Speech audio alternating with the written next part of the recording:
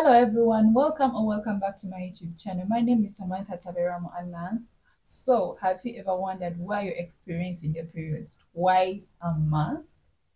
I got you. I got you. So don't worry, this could be a little bit confusing and alarming. I know, but you're not alone. In today's video, we are going to discuss some of the reasons that could be causing this. It could be hormonal imbalance, stress, or any other health factors. We are going to try and break it down for you. So let's dive into it. But before we get started, don't forget to hit that subscribe button and that notification bell so that you don't miss out on any of my future or upcoming videos. And if you like the video, don't forget to give it a thumbs up and leave any comments in the comment section. I will reply to them. So let's start with the frequent periods. Let us start with the short menstrual cycle. We all know that the range of the menstrual cycle is between 21 to 35 days. The average is 28 days. And let me explain this in depth. Let me look at the cycle length. People with 21 days are roughly going to have their periods twice in a month. Let me explain this. You know months that have 30 and 31 days? For example, if you're beginning your period at the beginning of the month or the beginning of the week of that month, roughly you're going to again have your period again like in the third quarter. Let me use an example of July. If you're having your period on the 1st of July, and let me say you have your periods for 4 days or 5 days, so you're going to have your periods first and maybe fourth or fifth. Then again, you're most likely to have again your periods on the 22nd of July up to the 24th of that same month. So you're getting what I mean. You're going to have your periods in the first week, but also in the third week of that month, you're also again going to have your periods. So hence, this person with a 21-day cycle is having 2 periods in a single month. My next point is the hormonal imbalance. This is the most common cause of frequent periods because it affects the menstrual cycle. Before I even get into explaining how these hormones affect or bring about the frequent periods, you have to know which hormones even cause what or what are their importance. So in the hormonal imbalance, you have to know what the estrogen, the progesterone, the luteinizing hormone, thyroid hormones, and what the prolactin hormones do. The estrogen is the one that promotes the growth of the uterine lining. The progesterone is the one that stabilizes and maintains the uterine lining. The follicle stimulating hormone is the one that stimulates the ovary to produce the eggs. The luteinizing hormone is the one that triggers ovulation to release the eggs from the ovary. Then the thyroid hormone is the one that regulates metabolism. Then we have the prolactin hormone. This one normally affects the menstrual cycle when it is elevated, and it is normally associated with the thyroid and the pituitary disorders. So now let me explain to you how the hormonal imbalance brings about the frequent periods, or how a person gets 2 periods in a month. You have to look at the balance between the estrogen and the progesterone. We have already said that the estrogen is the one that promotes growth of the uterine lining, and the progesterone is the one that stabilizes and maintains the uterine lining. So if there are higher levels of the estrogen levels relative to the progesterone levels, the uterine lining is going to grow thicker quickly. When it grows quickly, it's going to bring about the frequent shedding if the progesterone levels are lower. Because remember that the progesterone is the one supposed to maintain and stabilize the uterine lining. But if the levels are lower and the estrogen levels are higher, this uterine lining is going to grow thicker, and therefore it's going to prematurely shed off if the hormones are not well balanced out. So you have to make sure that there is no imbalance between two of these hormones, because if that imbalance happens, that is where you're going to experience the 2 periods or the frequent periods. Another point is stress. When you're extremely stressed about anything, there are always rare chances that you get your menstruation. If anything is stressing a woman, it definitely regulates their menstrual cycle. And when we look at stress, it is another factor because it causes an impact on the hypothalamus, which regulates our menstrual cycle. How? Stress activates the hypothalamic pituitary adrenal axis, leading to the release of a stress hormone called cortisol. Then the cortisol interferes with the hypothalamus. And remember that the hypothalamus, when it's interfered with, definitely it's going to regulate the menstrual cycle. What I can advise you is when you're having stress, learn to walk away from it. Learn to give yourself a break. If you're working in a hospital and you're experiencing a burnout, learn to step away from it. Learn to take a day maybe off. Take care of yourself. Love yourself first. Take care of yourself first. Do some exercises. They help to relax the body. Do some yoga. Sleep. Then there is hydration. Learn to take enough water. Time management. Learn to manage your time. Stress comes about when you have a lot of things and you do not know how to manage them, or so you're stressed about what have I done, what haven't I done. So learn to manage your time accordingly. A balanced diet is also very, very important. Another point are the medication or the drugs that we take. For example, drugs that are used for the thyroid disorders, psychotic disorders, those ones that are used in mental health, and also the hormonal contraceptives affect hormonal levels, therefore causing the irregular bleeding. I'm going to talk about the hormonal contraceptives. For example, the birth control pills, the injectables, the implants, the patches, the rings, the IUDs, all these ones cause irregular bleeding, especially when you're starting them, changing them, or stopping them.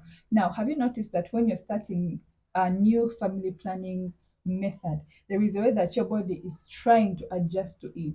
No one is going to tell you that they started a family planning method and their body just continued on like everything is fine. She's not there. Most of them are going to report heavy bleeding. They're going to report irregular bleeding. They may bleed twice in a month or not even, not at all. So you have to note that sometimes starting a birth control pill is going to bring about sometimes irregular bleeding. There are also going to be hormonal fluctuations when you're changing from one family planning method to another. Because again, you're playing around with the hormones in your body. So there's going to be hormonal fluctuations, and this is going to cause irregular bleeding. Then missing doses of your birth control pill or not adhering to your schedule of the patches or maybe the rings can lead to a drop in the hormonal levels. And when there is a drop in the hormonal levels, it's going to lead to the breakthrough bleeding. So that is why you're going to see blood there, leading to the frequent periods because there is going to be a drop in the hormones. Then also discontinuing your hormonal birth control can lead to a temporary imbalance of the hormones. You have noticed, ladies, that when you stop your hormonal birth control methods, you normally have that irregular bleeding or frequent bleeding. And this may take a few cycles to get back into normal to regulate itself, which normally it does. But before that, you're going to experience the frequent bleeding or the two periods or nothing in a month. But mainly this one brings about the what? The irregular bleeding. Then there is also switching from one family planning method to another. This should be made after getting proper consultation or visiting the hospital and getting good advice before you switch from one family planning method to another. I've seen ladies who do it because their friends are telling them, my IUD is working. So she's on maybe injectables and she switches from the injectables to the IUDs. And some are like, my condoms will do for me and my partner. You do not know the communication that they have. We all know that men are not so good when it comes to family planning. They don't want to hear anything about it. It is the women that take the initiative and they're like, okay, I'm going to space my kids here and here and here. Of course, I'm not going to say that all men are the same. No, there are some men that are really, really supportive. Especially you've seen some antenatal visits that men that actually come with their wives. Not all, but there are some good men out there. So what I'm saying is switching from one family planning method to another is going to bring about hormonal fluctuations. So you shouldn't do that unless you have got proper medical advice because this brings about irregular bleeding or the frequent periods. Another point is premenopause, the transition before menopause. And this one normally occurs in women who are in their 40s or 50s.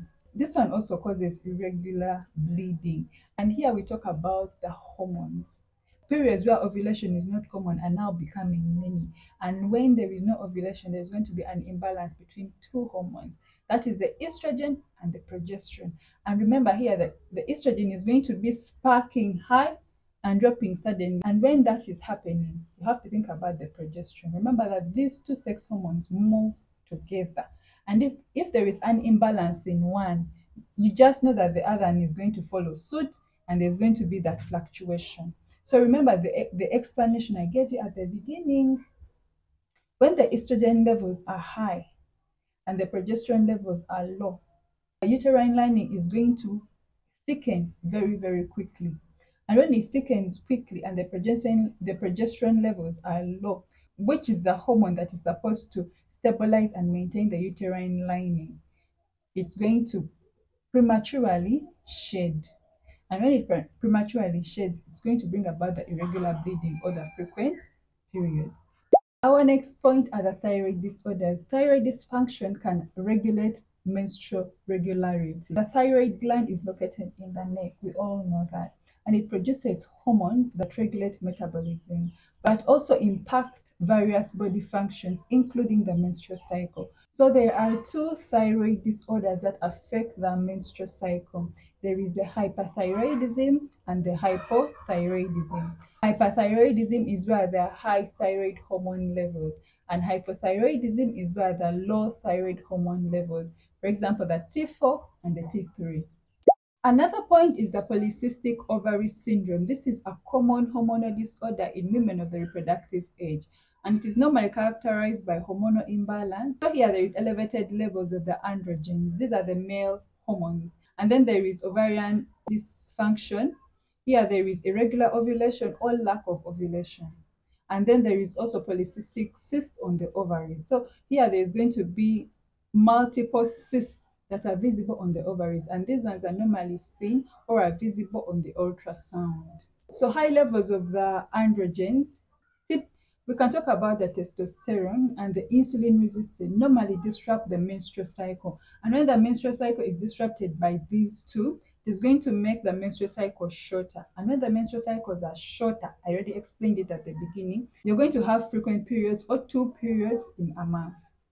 Uterine fibroids are also another cause of frequent periods. Uterine fibroids are non-cancerous tumors that grow in or on the uterus. So how do they cause the frequent period? Number one, fibroids disrupt the normal hormonal balance, leading to irregularities in the menstrual cycle. When I talk about hormonal balance, we all know I'm talking about the estrogen and the progesterone, which I've already explained over and over again. Another thing is that the fibroids enlarge the surface area of the endometrium. And when the surface area of the endometrium is enlarged, you're going to expect more bleeding of the endometrial lining, which causes, of course, more frequent periods and irregular bleeding. And all the above were some of the causes of frequent periods, or why someone has 2 periods in a month. Now, how do you diagnose this? For example, when you go to the hospital, how do they diagnose this? The first thing I always say this is history taking. When you go to the hospital, history taking is very, very important. Here they'll assess the symptoms and the overall health of the patient, the lady, the mother, whoever has come. Then another thing is the blood test. Of course, here we are going to look at the levels of the estrogen, the progesterone, the follicle-stimulating hormone, the luteinizing hormone, or any other relevant hormones that can help us know what is happening. Why is the person getting 2 periods in a month? Then the last one I'm talking about is the ultrasound. This one particularly can help us to see the fibroids or the ovarian cysts. Treatment can be according to the cause, because all the above, the polycystic ovary syndrome, the stress, the hormonal imbalances, all that, they have different management. But treatment, we can start with the hormone therapy. Hormone therapy, we have seen birth control pills or hormonal contraceptives do miracles in these situations. Then we have also seen thyroid therapy in cases where thyroid imbalances is the issue. Then there is also a lifestyle. Lifestyle sells a lot of things, guys. People are so sick, and now they think that because they have a little bit of money, the hospital can solve everything. People lifestyle saves a lot of things. The way what you're taking every day matters. It is the only way we are going to fight diabetes, the only way we are going to fight hypertension, the only way we are going to fight so many conditions. So lifestyle matters. Whatever you're eating, stay hydrated, have a balanced diet, exercise, have enough sleep. All these things help you health-wise. Another thing is the frequent periods, as we have discussed above, are caused due to various conditions. So the best advice I can give you that if you're experiencing this problem, visit the hospital immediately and talk to your healthcare provider and find the right medication for you, the right management for you, because what works for me may not work for you. So that is the best advice I can give you. But otherwise, if you like this video, don't forget to give it a thumbs up and share it with whoever may find this information helpful. And don't forget to subscribe. Until next time, see you in my next.